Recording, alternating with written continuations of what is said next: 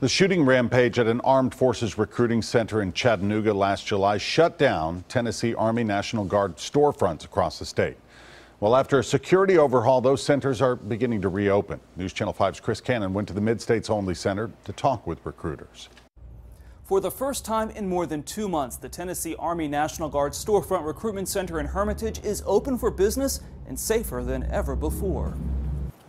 It's basically our hub for recruiters to go to. In the corner of a Hermitage shopping center sits a storefront where the Tennessee Army National Guard recruits hometown heroes. On any given day, you're roughly seeing anywhere between 2 and 5 for the walk-in traffic. On some days, you might get all the way up to 10. The state's 7 storefront centers bring in about 40% of the Guard's recruits each year, but since the Chattanooga shootings in July, this door has been locked. We're able to pull them out of the storefront into the local armories to give them a little bit of a safer location to be in.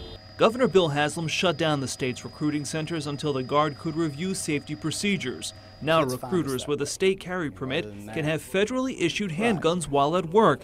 The Guard made other safety enhancements to the storefronts, upgrades they're not talking about. It's been a long 2 months for recruiters in Middle Tennessee after the move to armories near 100 Oaks and the airport. What it did is it dislocated them from their community here. So a little bit more of a strain, a little more driving time than what they would normally have to encounter. But after 9 weeks, those recruiters are back out in the community. And the guys are extremely happy about coming back into the storefronts. They've kind of missed out by not being boots on the ground here at the storefront. They're pretty energized, ready to get back at it.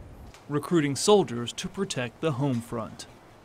This may be the only storefront recruitment center for the Tennessee Army National Guard in the Middle Tennessee area, but the state is looking to open even more locations around here.